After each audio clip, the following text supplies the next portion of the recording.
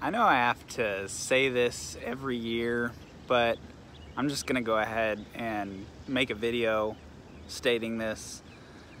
Don't upgrade to the new Apple Big Sur operating system right away.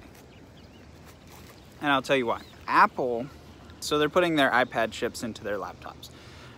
What they're doing with Big Sur is they're switching their operating system to run off of those chips. And they're using a translation layer called Rosetta 2 that is going to translate between Intel chips and the operating system, translate between your Serato app or your virtual DJ app and the ARM chips or the Big Sur operating system, and then translate between the Big Sur operating system and your Intel chip.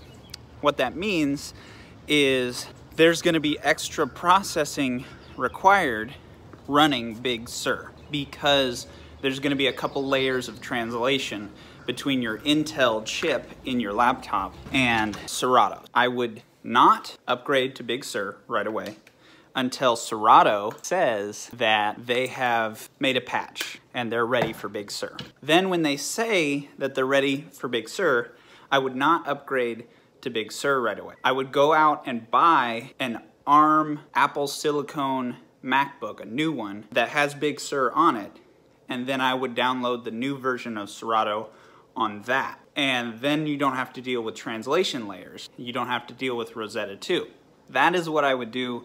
I would not instantly upgrade as soon as Big Sur is available.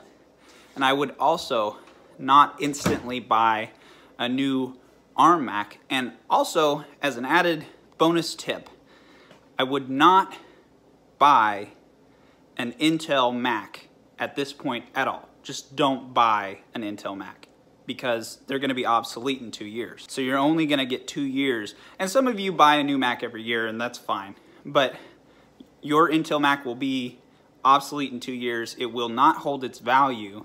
That's my advice to you. Do not upgrade to Big Sur. Do not buy an Apple Silicone Mac until you see that Serato has made a patch. Okay? Sounds good? Hope that helped.